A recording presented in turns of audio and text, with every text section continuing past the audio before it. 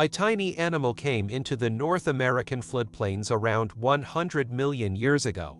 It was a fascinating dinosaur that had no idea how much it would influence paleontology.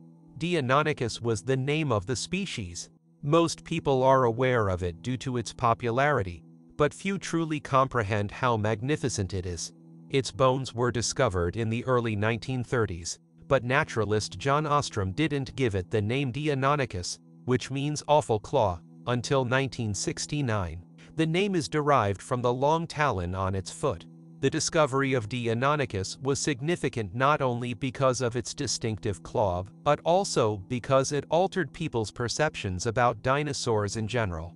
Many people assumed dinosaurs were slow, unintelligent, and ponderous before Deinonychus. When Deinonychus was discovered to be a swift, smart, and energetic hunter, many people began to reconsider dinosaurs. Even now, when there are so many more dinosaurs to learn about, Deinonychus still draws attention due to its uniqueness. It's related to the Velociraptor and other well-known theropods. It belongs to the theropod family Dromaeosauridae. It was a dromaeosaurid of ordinary size, neither the largest nor the smallest. Fully mature specimens were around 3.4 meters 11 feet and 2 inches long and 0.87 meters 2.9 feet tall at the hip.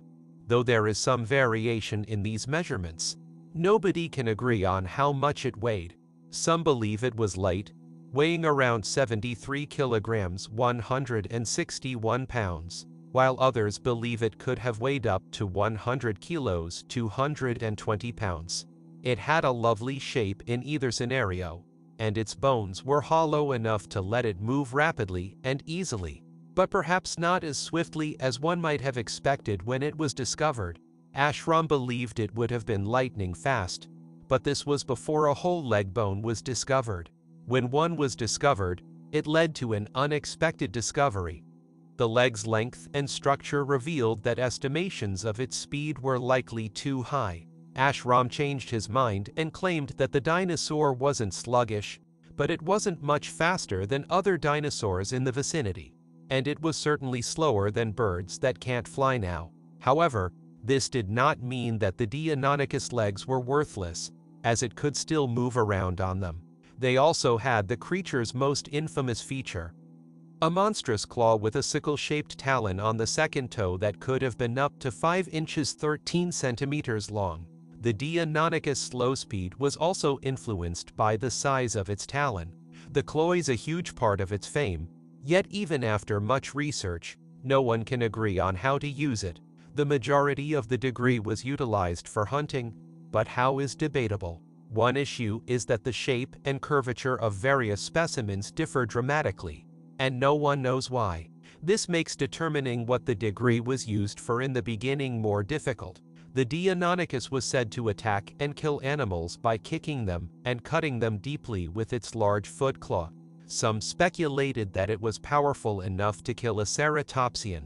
Since then, this has mainly been disproven, and opinions concerning the claw have evolved. According to one emerging theory, instead of cutting, the claw would penetrate the prey, killing it. However, other paleontologists were skeptical because a simulation using a pig carcass and a robotic talon revealed that it couldn't cut, slash, or penetrate to any considerable extent. Some speculated that the claws were actually designed for tree climbing. However, a fresh study published in 2011 revealed that its talon could be employed in an entirely different way. It could be used to pin.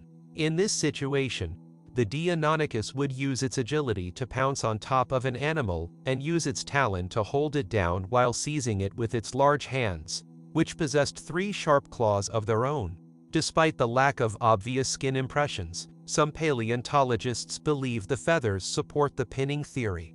Almost everyone agrees that the Deinonychus had feathers, and that the ones on its arms were most likely very long and may have assisted it in fighting. The skeleton apparently had a long tail that was possibly flexible and could bend from side to side. Many people believe that the Deinonychus could have utilized its tail to keep itself steady while hunting. It would kill its target by biting it to death once it was on top of it. People used to believe that the Deinonychus bite was weak and that it would compensate by using its jaws like a saw. Paleontologists discovered Deinonychus tooth imprints on dinosaur bones, which changed their minds. This demonstrated that the Deinonychus could bite hard enough to penetrate bone, and current estimates indicate that it could bite harder than a hyena. Also, if this purchasing power didn't demonstrate Deinonychus's quick wit, it was fortunate that it had good eyesight. Studies on its skull revealed that it most likely had good binocular vision, allowing it to spot possible prey even amid dense foliage. Furthermore, some believe it was a pack hunter. This is due to the discovery of multiple Deinonychus skeletons near the bones of Titanosaurus, an ornithopod that was too large for a strong Deinonychus to kill as an adult. An adult Anodontosaurus and 5 Deinonychus were discovered at one location. Another location had 6 Deinonychosaurus bones and 1 Deinonychus. There were also numerous Deinonychus teeth near both sites. This caused people to believe that the Deinonychus hunted in groups. Another piece of evidence supporting this theory is the discovery of footprints in tracks that depict a group moving together in a coordinated fashion.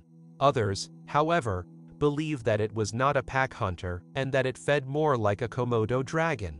Komodo dragons are mostly solitary hunters, although they will crowd around recently killed creatures and feed in a frenzy, which can occasionally be harmful to the dragons. This is significant because certain Deinonychus discovered near these Thanatosaurus are lacking body parts that correspond to those devoured during Komodo dragon feasts. Some believe that the Deinonychus did not hunt in organized groups but rather in a lethal feeding frenzy. However, if it did not hunt in groups, it begs the question of how many Thanatosaurus died, as many of those discovered near Deinonychus were adults. Some speculate that they were killed by the area's largest predator, an Acrocanthosaurus, rather than Deinonychus, or that they died of another cause. It's possible that the Deinonychus was just scavenging, but paleontologists are very certain that they were responsible for the deaths at least some of the time. There was no other evident injury observed on the Deinonychosaurus or Acrocanthosaurus, although there were many other dinosaurs in the region. Between 115 and 108 million years ago, the Deinonychus flourished in a region of North America teeming with dinosaurs. Even though there were other dinosaurs around, these are the ones that most people associate with Deinonychus. Deinonychus bones discovered in Montana, Utah, and Wyoming demonstrate that the Deinonychus ruled over a vast portion of what is now the United States at the time, Oklahoma, and possibly Maryland as well. These lands were primarily made up of floodplains and swampy areas in the early Cretaceous. In the area where the Deinonychus would have hunted for its prey for millions of years, there were also subtropical forests, deltas, and lagoons. Because of how effectively this chromosaur performed, it appears that there were quite a few of them.